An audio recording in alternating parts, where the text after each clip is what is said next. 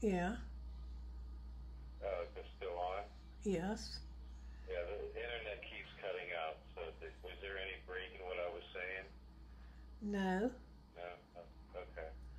So, instead of, these people arresting those that did this stuff to me, they want to point the finger and say, "Oh, look what he said. Look at his anger." You gave me PTSD. You beat me in the head so many times that I was unconscious and almost died. You gave me PTSD, and now you want to put me in prison because of it.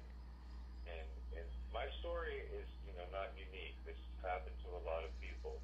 So that's why it's very important to me that I'm very vocal about this. And and the parallels with Kathleen Kane are different, but they're very similar in the sense is that they get so outraged upon small things that shouldn't have been prosecutable, but because she was going after big fish with big felonies, within the court system and within the legal system, they made this outright. I mean, if you remember that ABC um, uh, piece with her, and they're like, "Oh, it's outrageous what she's done. It's horrendous. It's terrible what she did." No, it's terrible what those fucking pigs did. And so they had to make a story about her when to take the focus off them, and that's the same thing. That's the same thing with the Good Old Boys Club.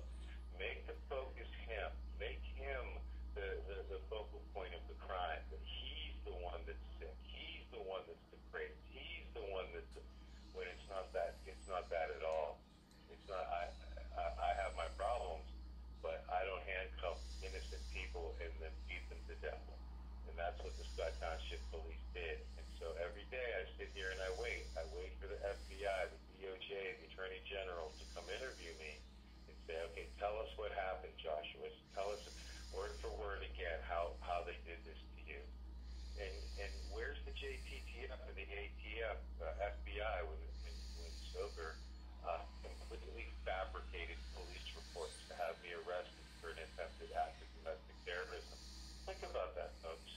How can you trust a police department that's willing to frame somebody out in the open for an act of domestic terrorism and get caught red-handed by the Attorney General and still nothing happens to this man?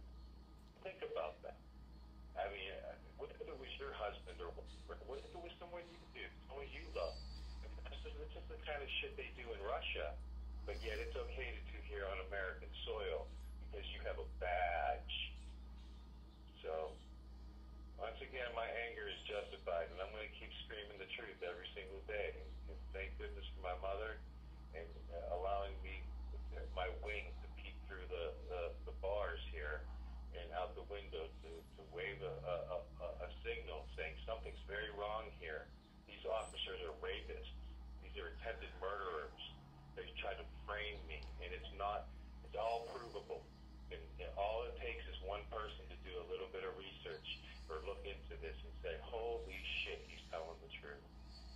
So I wait for that day. Thank you so much.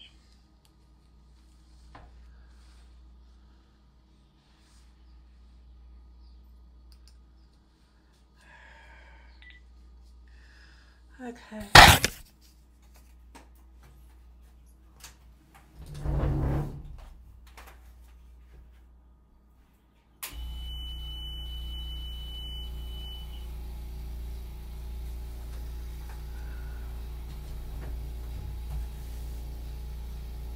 Um, it was 2 days ago that I put that money on your account, by the way.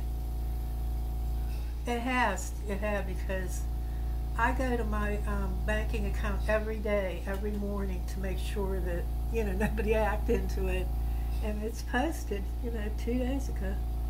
And I wrote it down because I'm keeping a log. So your time is off in there, I guess. All right. I love you too, honey. Bye bye.